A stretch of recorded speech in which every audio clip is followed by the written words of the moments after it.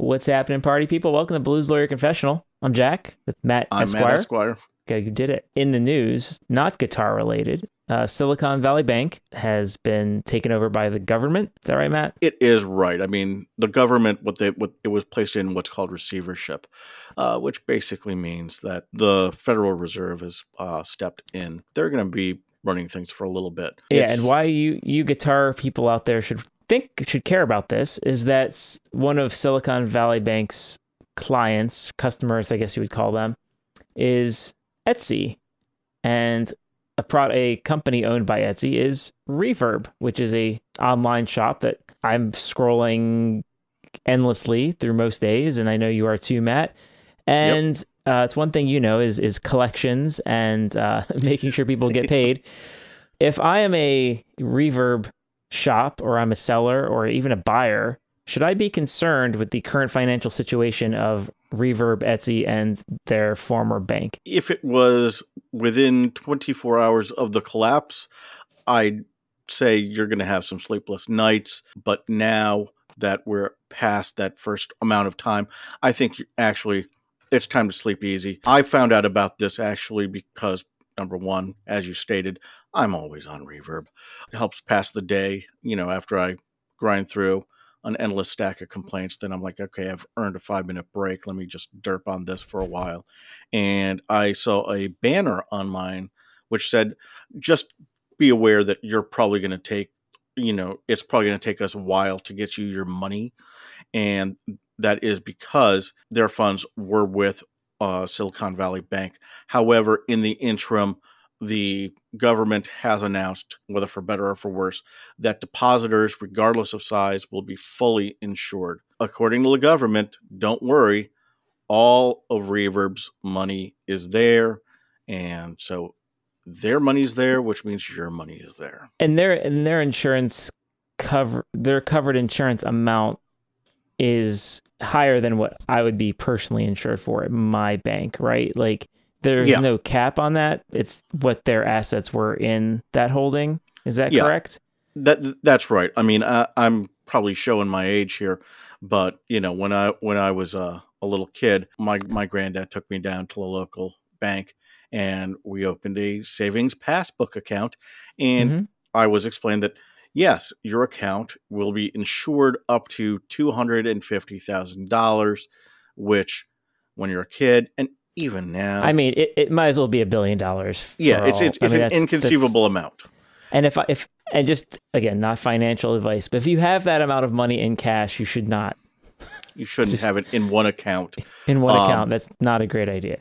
Yeah, the way it ordinarily works, as I understand it, is that basically once you have more than $250,000 in an account, go down the street, go to a different bank, and open an account there, and then that will be insured, and not a different branch, a different bank. So because it's not a personal cap, it's a bank entity cap per person. Per depositor, yes. Yeah. So, well, that's nice.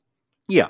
But again, the way it may have affected people even more directly is that another one of the clients of Silicon Valley Bank was Patriot Payroll Systems, which is a payroll company, kind of like ADP, and they had all their money with them too. So people actually didn't get their paycheck on Friday when they were supposed to, and it took them a few days and gave a lot of people heartburn. So you got to wait a minute till you get your cash out on your Bad Monkey sales. Yeah.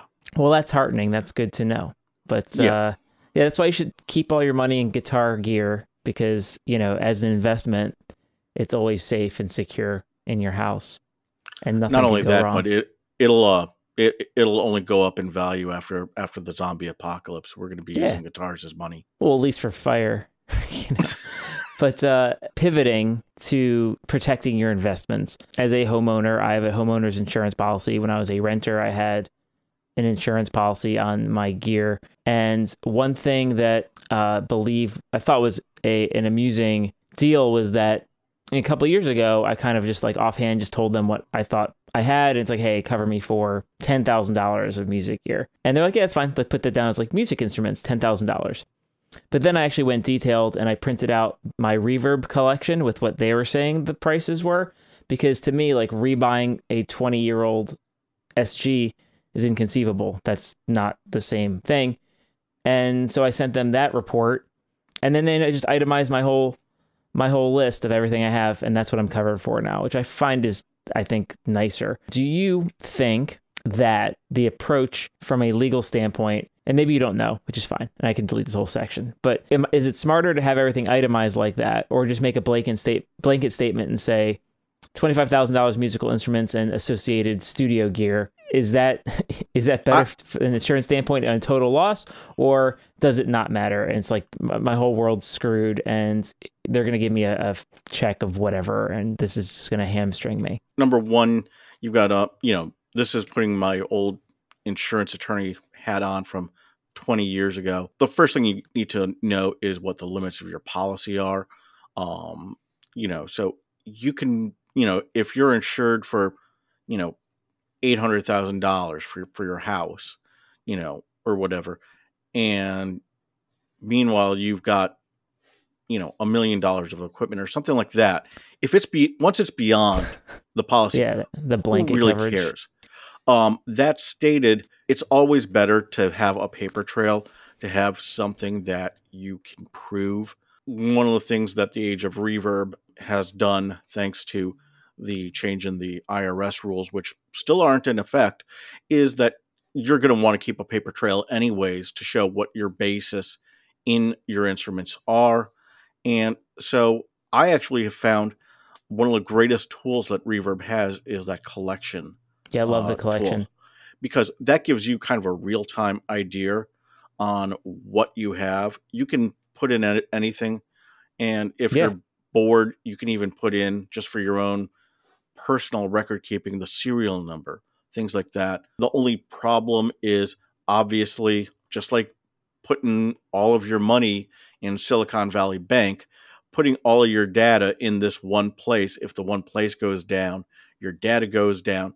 But in the meantime, it is a great way to have it all you can ready export for your insurance company. It exports as an Excel file, so I pull that off, but it's really cool. Like I enjoy. It's like, oh, how many Boss TU2s can one person have? And that's a really great way to live your life. I mean, I uncovered stuff that I didn't even think about. It also is a great reminder of the hidden costs in musicianship. Like, okay, what's your music gear load like? And you're like, oh yeah, I got that guitar and that guitar and that guitar. But it's like, how many cables do you have? How many mics are just sitting around? What stands? Mic stand, this mic stand here, this clip that holds this mic.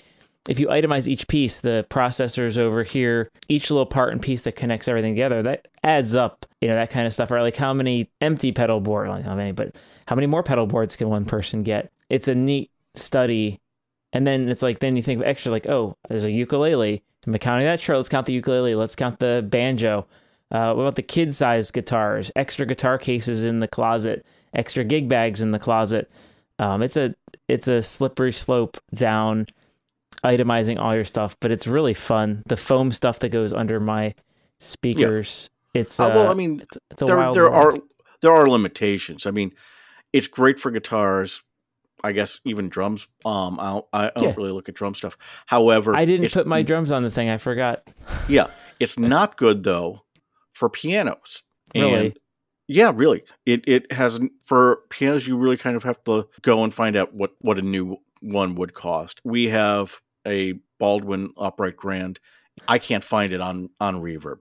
However, another benefit I could see is for when you have upgraded your guitar and you've upgraded all the value out of it, because you might make it sound better. You will make it worth less. Well, it depends on what kind of guitar it is. I don't think, and this might be a whole other topic, but when you upgrade your guitar and make it sound better to you, I don't think it's like getting a good car stereo.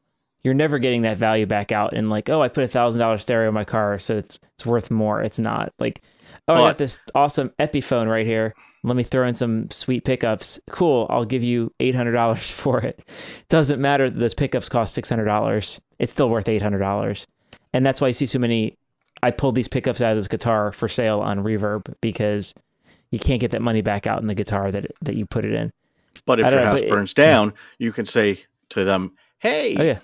Look, this had the Seymour Duncans in it. They're not going to have, an expert there unless you have the bad luck of someone who's, a guitar geek also, which actually might not be bad luck. They might sympathize with you and say, yeah, don't worry about it. I'll sweeten it up a little bit. Or they're not going to drag in an expert unless you sue them. It goes to litigation and now they're going to pay for an expert. So yeah, I don't think you're an insurance adjuster and you come upon a total loss situation and you see that there's a decimated guitar collection.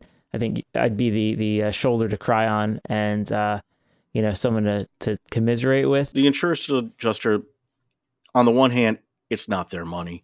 On the other hand, they are judged based on how much money they pay out on claims made, but they're probably not going to nickel and dime on individual ones.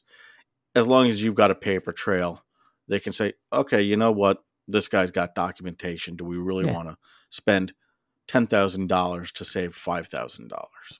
Yeah, it doesn't make sense. But again, knock on wood, trying to everyone be safe out there. Keep your guitars safe. And don't burn your house down. Don't burn your house down. Less fiddling, more playing.